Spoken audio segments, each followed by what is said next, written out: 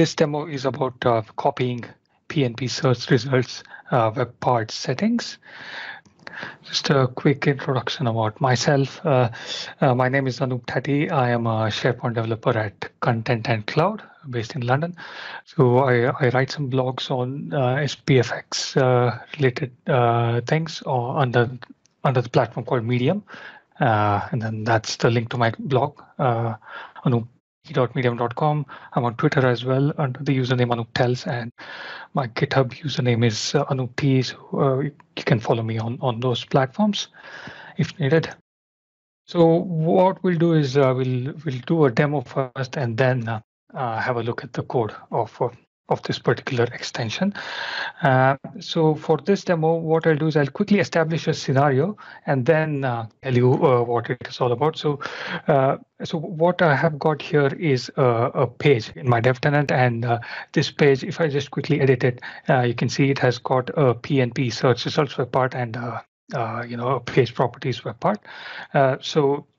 All this does is it is rolling up some of the pages based off a certain content type and then displaying it over here. Now, what I've also done is I've created a few other pages as well based off this template, with a similar format. One is called All About Parker, again, a PnP Search web part and then page properties. And then there's one called All About Giraffe or Graph, which has, again, a search web part and page properties. Now let's imagine that there are quite a few pages created like this.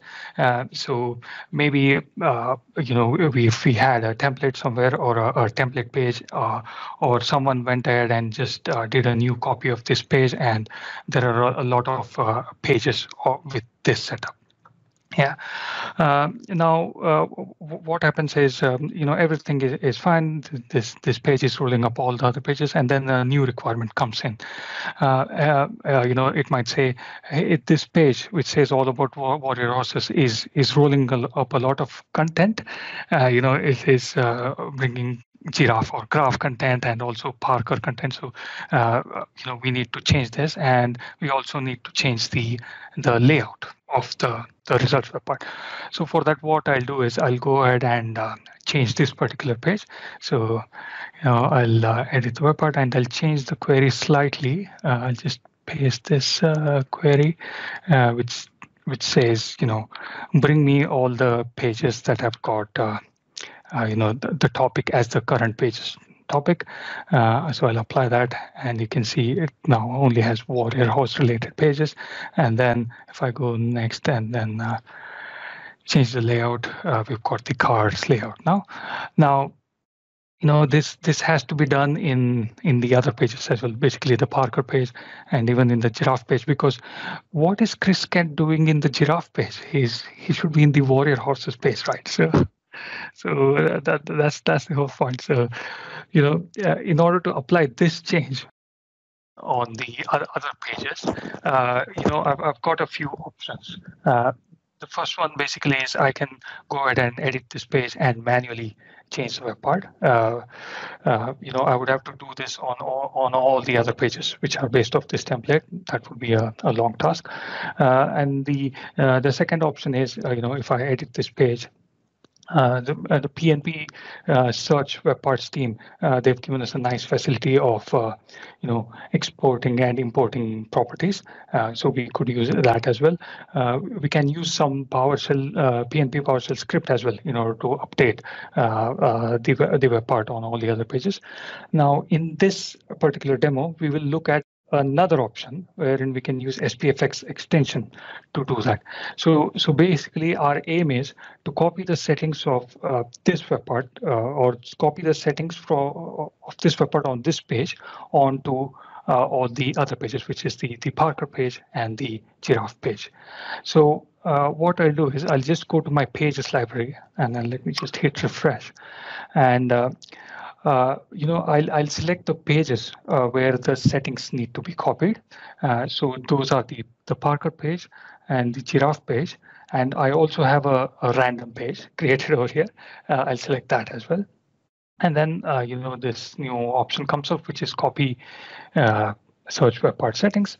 And then I press that, and then it opens up a dialog, and it asks various inputs. So firstly, we have to specify our source page, i.e. the page where we made the change, and that was nothing but the warrior horses page. So just go ahead and copy that and paste it over there.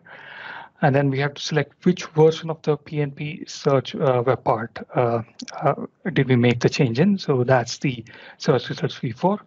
And then we get to select whether whether the web part is in vertical section or any other section. So in this case, it is in the 0th section, column number 0, and then order 0.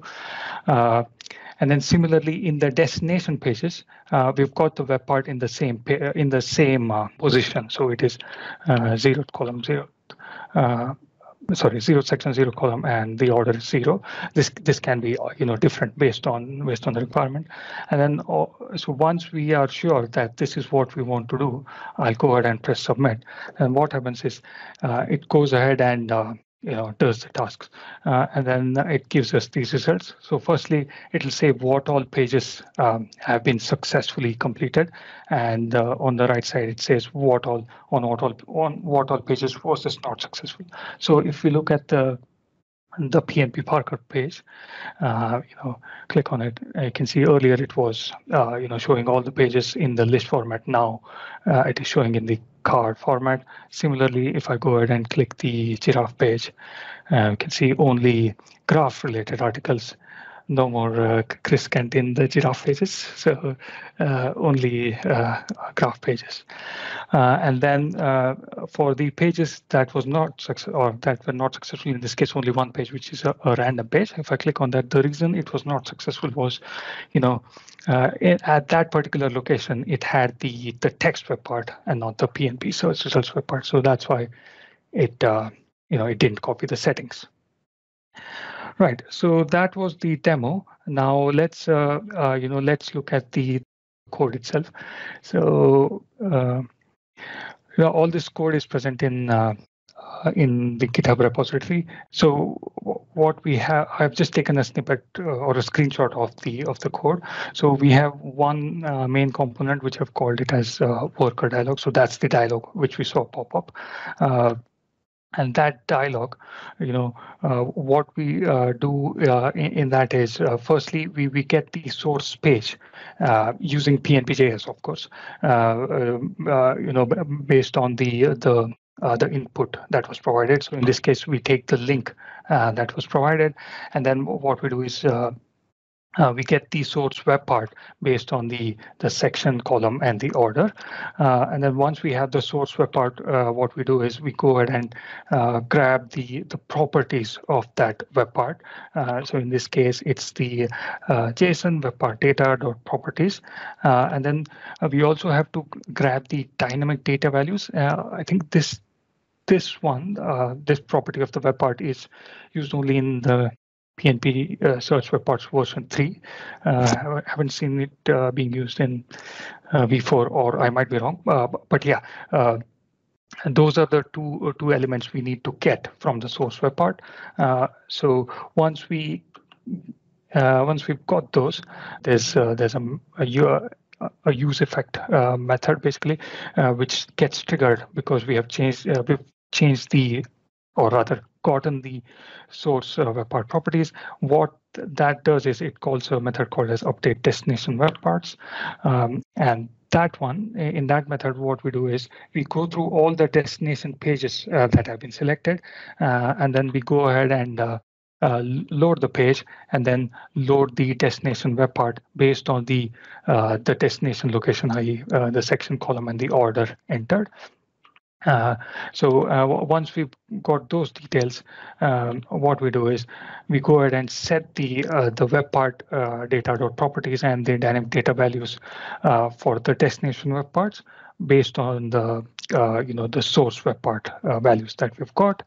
And then finally, we go ahead and save the page and then push that to the successful pages array, and that's what gets displayed in the dialog as well. Right. So one thing you might notice here is that I'm using the thumbnail URL. I guess this is only in my tenant that I've seen that if I save the page, for some reason the thumbnail of the page was getting removed. So that's why before saving we just get the existing thumbnail and then set the thumbnail again to the value that we've copied. That's all. Right. So that's what the code does.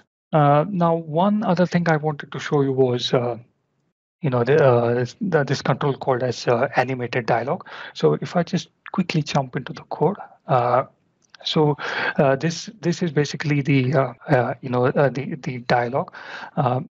So then if I just quickly jump into my tenant, so yeah, and refresh this page again. So what's happening is when I select these pages, this dialog appears.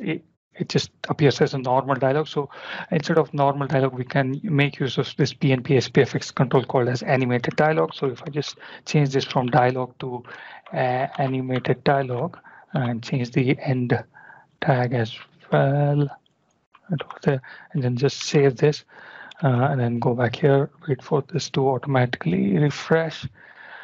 So now I don't know if you'll be able to see in the recording, but when the dialog appears, there's some animation that happens, and then when I cancel, it has a different animation. If needed, we can control the animation. So in this uses the library called as animate CSS, so we can add in the custom animations like fade in, down, fade out. Down when if I save that and wait for this to automatically refresh and then select a couple of pages, and now you can see the animation is slightly different. So it slides down, and then when I press cancel, it fades out. So yeah, that's the animated dialog control. So it's just the same as the Fluent UI dialog, but with some extra properties, and you can check the details about that in the chat.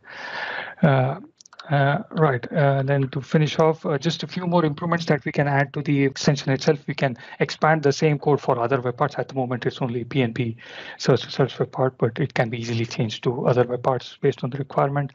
And then we can add a few more checks. At the moment, it is checking only for the web part version, but if needed, you can check for web part title as well, based on the scenario. And these are a few links that were used that are related to this extension.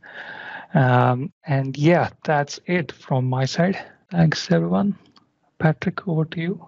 Great. Thank you, Anoop. Fantastic demo, as always. Really excited to see that. And the animated dialogue is a nice little extra there as well. Very cool stuff. I'm imagining that's stuff folks can definitely have a look at and use in their projects.